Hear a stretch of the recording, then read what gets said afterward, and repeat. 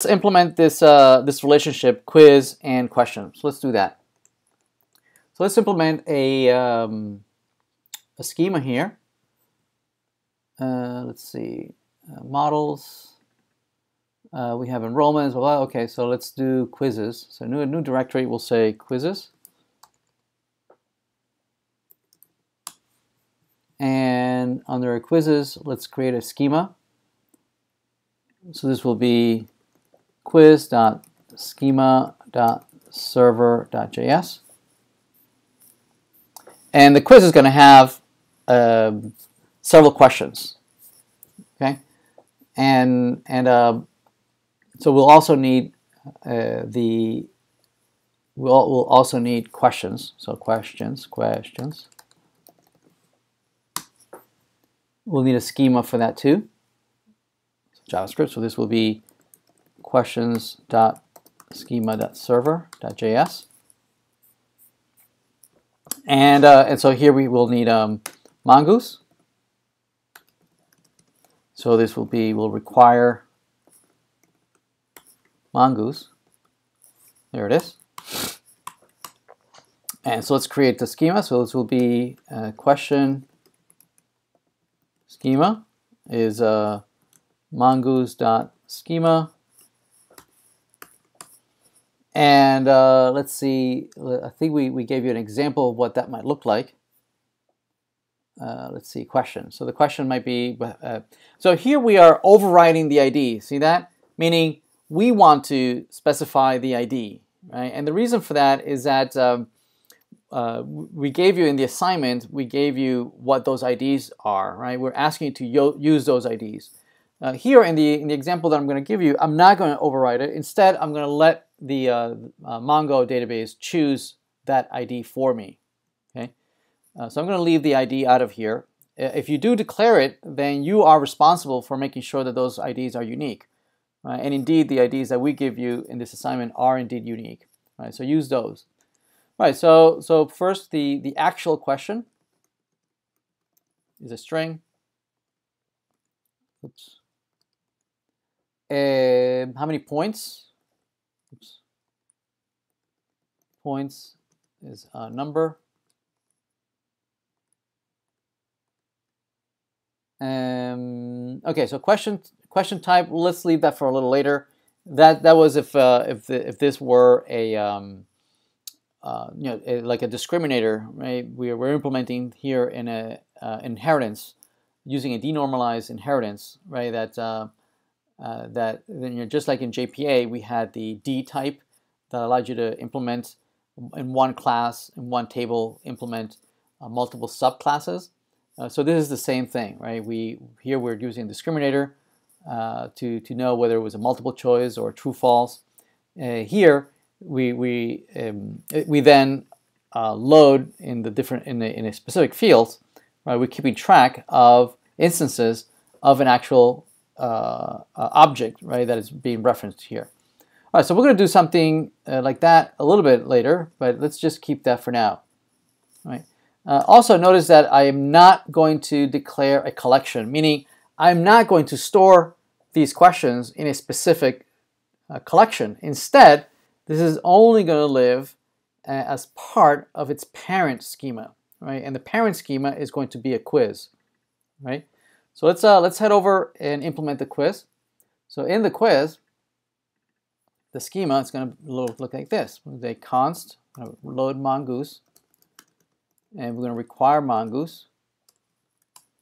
And let's implement the question schema. I'm sorry, the quiz schema. So quiz schema. This is going to be mongoose.schema. Okay. And so the quiz is going to be, I'm going to put a title here maybe. So this is a title. And again, this could be just a string. What I'm going to do here, I'm going to give it a default. So I'm going to say that the type is indeed string. But the default, right, if you don't give me a title, right, I'm going to default to new quiz. Okay. Now, I guess we could do the same thing for the question. All right, for the question schema, we might also give it a title. and the type is string, and default is new question. There we go. Also, since we're going to be using this from the other schema, I'm going to export it. So I'm going to say module.exports equals question schema. So from here, right, we're going to say that I'm going to have a whole bunch of questions. And again, I could do it two ways, right? I'm going to say this is going to be an array of, right? This could be a reference, and this could be an array of foreign keys, right? We could do it this way. So and so actually let's do it both ways, right? Question references, right? So type, this would be mongoose dot schema dot types dot object ID, right? And this is going to reference it's going to reference question model. Okay, so that's one way of implementing it. The other way to implement it, so this implementation is as an aggregate, right? Implementation. I have an array of foreign keys, but if I am removed, right, as a document, those objects exist in a different collection. But instead, if I say that this is a so this is a questions aggregate using the aggregation. If instead I say questions composition, right, it's still an array, but instead of having a reference to the other objects, right, I can actually have the objects live inside here. Right, so the type here would be the question type. We can say const question schema require, and this would be go up one, then to questions, and then question schema. Right, and this would be question schema. See that? Meaning that whatever if I'm going to instantiate, right, if I'm going to push objects in here that need to be of this structure, need to have a title, needs to have a question, needs to be a point, it would be embedded right here. Actually, I could do it yet another way. I could say questions embedded could be an array where the object actually lives right here. This definition is right there. See that? Meaning I didn't even declare it outside in a different file. It's embedded right here. It doesn't live anywhere else. Okay? So I have these three alternative ways of implementing it. Right? One of them is a definite reference, right, to a document that lives in a separate collection. Okay. And these two are both implementations as composition, right? Now this composition implementation here depends on the schema being implemented in a separate file, whereas here, right, if I know that this schema, this question schema, is not going to be used anywhere else in my project, right? Then there would be no point in declaring it in a separate file, and then importing it, and then declaring it here, right? If I am certain, right, that this information is not going to be used anywhere else but inside my declaration for a quiz, right? The preferable implementation is just the embedded declaration. Okay, right? In all these three cases, we're going to have to retrieve these fields, right, and do a push. We're going to have to push, but what we push is different, right?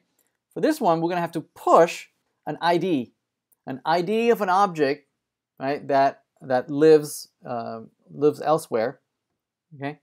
In this one, I'm going to have to push an actual object. In both cases, here, this one and this one, I'm going to have to push an actual object, right, that has this structure, right? For both cases, right, for this composition and for this embedded, right, I would need to push an object that has two strings and a number.